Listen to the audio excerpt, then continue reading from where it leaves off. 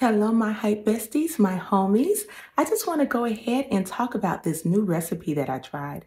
I want to thank my coworker who told me she was making stuffed chicken breast, and then I put my own little spin on it. So while you watch me make this wonderful recipe, I want to talk to you about my condition that we talked about previously in one of my shorts, which is how all of a sudden I had this autoimmune issue that I'm dealing with. I'm hoping that you guys will be able to help me and I'm able to help you with the information that I have.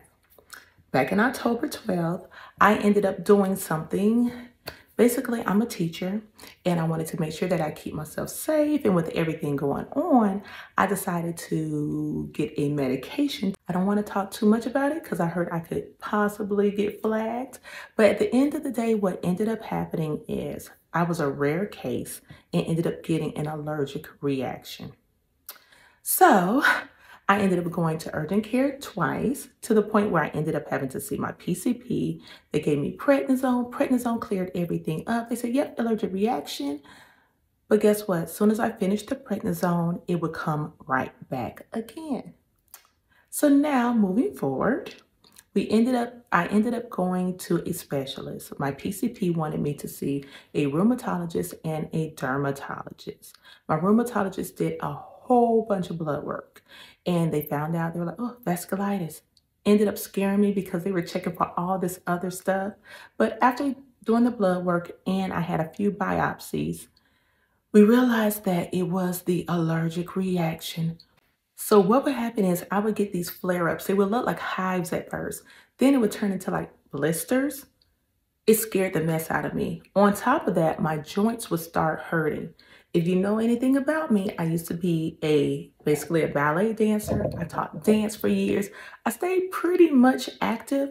So being where I could not walk, my body got weak, it scared me really, really bad.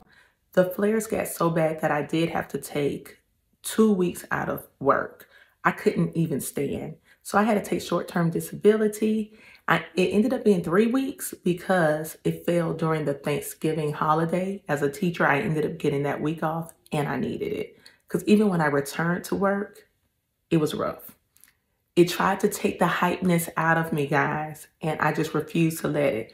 Had some of my coworkers like, can you please sit down? Because they knew after I tried to do a little happy dance, I would feel it.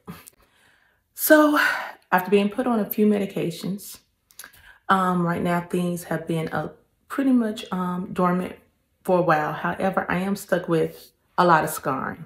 So that's why I wanted to tell my story, because I know in my videos as I'm cooking, I was trying to hide my hands because I was a little embarrassed, to be honest with you.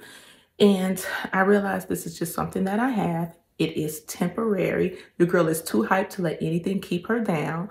And I am now trying to change some other things so that overall my health would be better.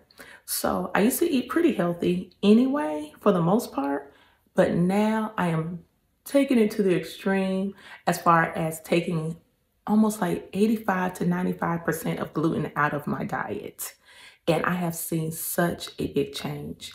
Anytime that I decide to eat something that has gluten in it, I will feel it, or I may have a flare up. Typically the flares are on my legs, but recently I have been getting them on my arms and a few on my face, causing scarring, and my hands, of course. So I love to eat. I love to cook. I want my food to taste good.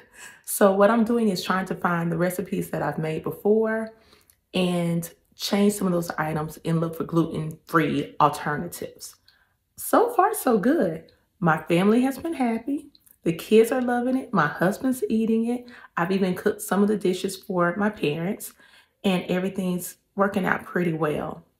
But now it seems like I'm on the up and up, keeping that prayer life strong, trying to cook a lot healthier. And I want you guys to please tell me, what are some of the things that you have tried? Yes, we know medication is out there, but I'm sure I really feel like food is medicine, and we can heal a lot of things in our body by just changing our diet. So what are some of the things that you have done?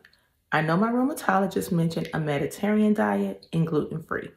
I've opted for the gluten-free because I understood more about it and it was a little easier for me to change immediately. Share your story with me if you had anything remotely close to this. I would love to hear about it. Here's the dish. Doesn't it look good?